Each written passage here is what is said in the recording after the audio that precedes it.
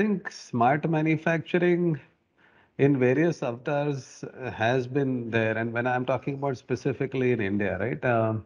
Now, I think everybody would know what Industry 4.0 is, but I think India for, a long period of time was, stuck in the Industry 3.0. I think now, at least especially all the large manufacturing companies have not only adopted but even accelerated their smart manufacturing journey. But what we are seeing now is also some of the small and medium enterprises, small and medium manufacturers are also now adopting, which is actually a very good sign. And I think there are many reasons for this. See, primarily, and again, this is the same that applies to the world as well, right? So I think sensors, IoT devices, connectivity at the shop floor, etc., is becoming much easier, cheaper, etc. I think that is one big reason. Second is that, when you look at some of the OEMs, right, people who manufacture these equipments for the manufacturers, those are also now getting upgraded and getting Industry 4.0 ready, if I may say. And I think that makes it much easier for the manufacturer to then connect that into their entire smart manufacturing ecosystem. So that's the second reason. The third is I think it's more of a need, right? So it's very difficult to get good skills, manufacturing skills now. A lot of younger folks, they don't want to do, the sweaty, greasy manufacturing jobs, right? So I think a lot of manufacturers are actually being forced into automating and, adopting some of these Industry 4.0 technologies. So that's the third reason. Fourth, I think what accelerated, I think, and that's one of the big reasons is the whole COVID, right? I mean, so because of the lockdowns, a lot of these plant managers, plant personnel, needed to remotely monitor what was going on because some of them may not have been able to go to the plant, where their personnel were working, right? So I think the whole need for monitoring things remotely, you need to have your equipment connected, right? And that basically is the start of smart manufacturing. So I think these are some of the reasons where, which are all coming together and because of which smart manufacturing is going to grow rapidly in India, not only in large organizations, but also in, small and medium organizations as well.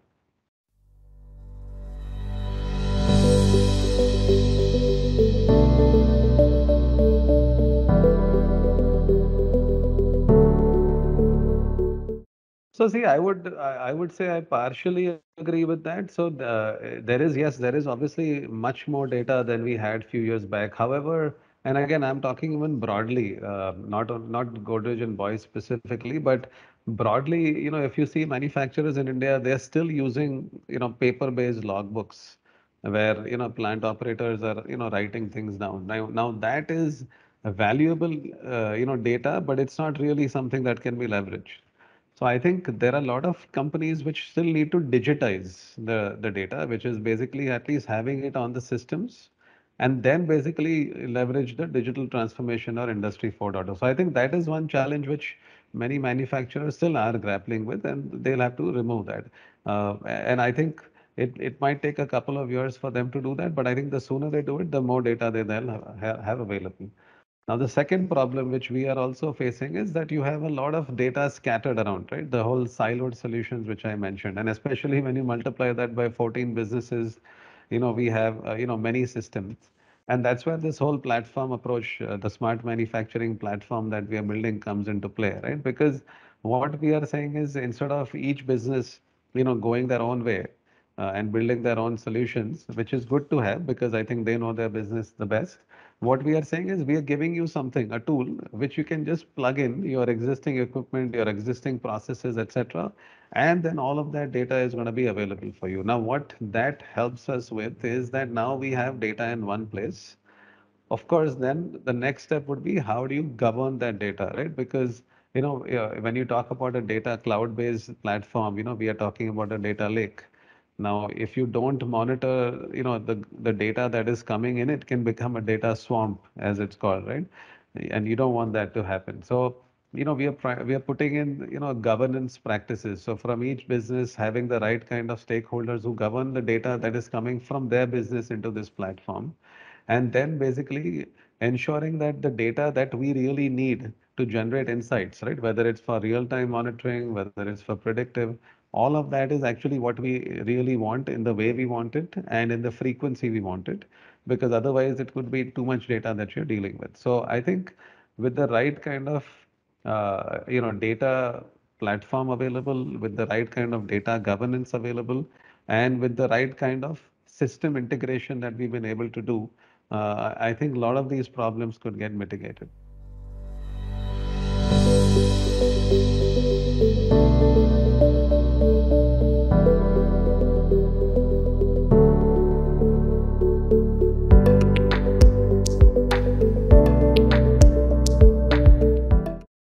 Again, the strategy would be different for different types of companies, and depending on what level of maturity they are at in terms of smart manufacturing. So for larger companies, for companies like Godrej and Boyce, right? Again, I'm repeating it, but going for a platform-based approach, because that will give you the flexibility, the scalability, and plus you own the IP, right? For a large company like us, with the manufacturing prowess that we bring onto the table over the last 125 years, we want to make sure that that IP, whatever we build, whether it's the manufacturing processes or the advanced analytics, that IP remains with us. So I think larger companies and companies that are more mature, you will see them adopting this platform-based approach. On the other hand, this could be, this is an investment, and it takes time, it takes money, it takes effort, and it takes skills to do this.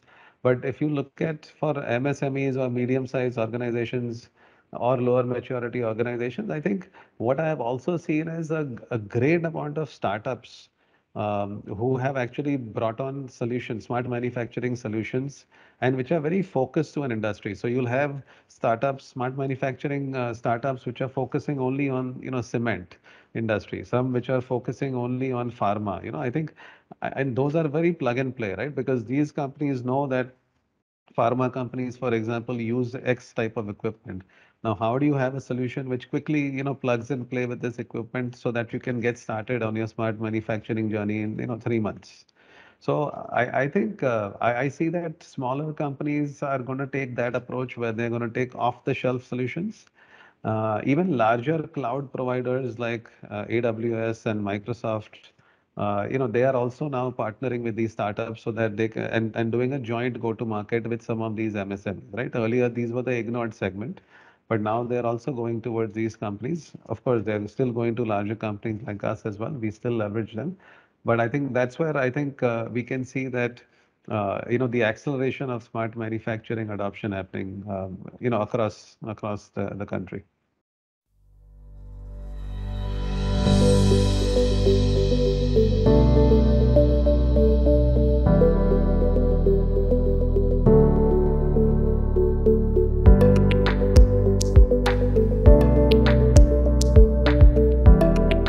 See, like I said, I mean, a lot of manufacturers, and Godrej included, I think everybody has equipment, some of them which are probably 15 years old.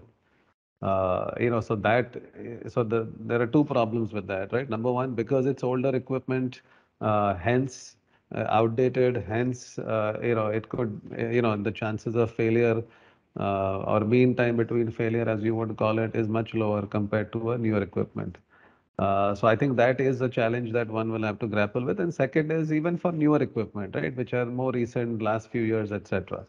Now, I think how you tackle it for those two types of equipments is very different. When you talk about these older equipment, what we have also done, right? Even at GNB, we also have many of these older equipment. What we do is we basically, retrofit sensors. So you retrofit, either visual sensors, vibration sensors, noise, sound sensors, etc., light sensors, all of these kind of sensors, which were not possible or which are not supported by the OEM, but we basically retrofit them. So we start getting data about that equipment. So that is the older equipment. For newer equipment, whenever we buy this newer equipment, we ensure that with the OEM, that they are UPC, OPC UA compliant, right? So basically, when we plug in that equipment, it easily starts putting in data into our platform. Now, in both these cases, what happens is what we do something called as condition-based monitoring. So either in the retrofitted case for older equipment or newer equipment where by default the machine is throwing out data, we start collecting all that data, right? And then our maintenance teams, and we have plant maintenance teams as well who are continuously monitoring that system and looking for anomalies, right? That was until I would say about a year back that they were manually doing the anomaly determination. However, then you start adding your machine learning and AI, right?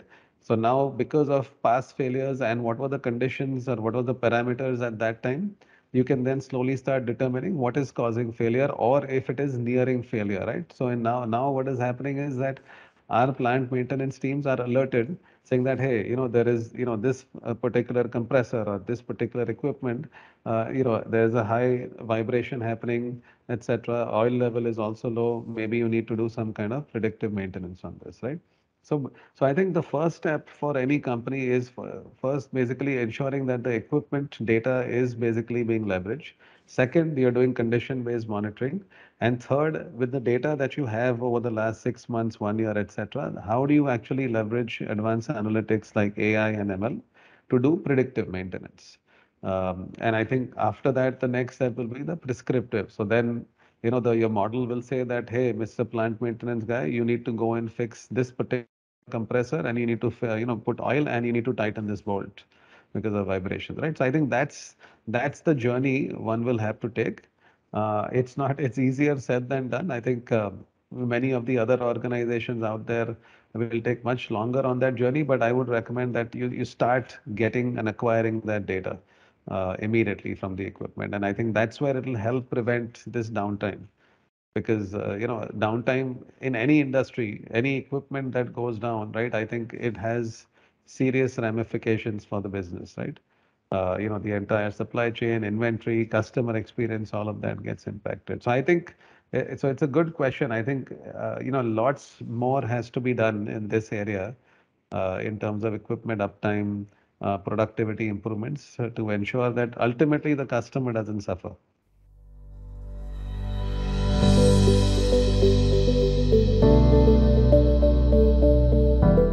I think manufacturing industry, if you look at it few years back, it was probably a laggard in terms of technology adoption, especially when you call digital technologies. But I think, over the last few years, manufacturing has become one of the largest investors in terms of new age technologies, right? IoT, AI, ML, augmented reality, virtual reality, all of that. So I see that in India, too, it's going to basically accelerate at a rapid pace.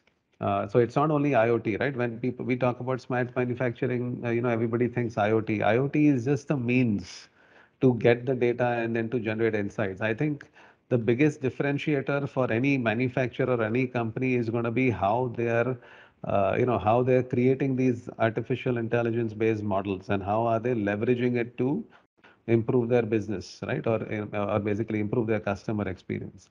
So that is, I think, going to be very important. It's also going to be, I see a lot of AR, VR, right? Immersive technologies coming in, whether it's remotely assisting people, your technicians on the field, or your operators, using augmented reality.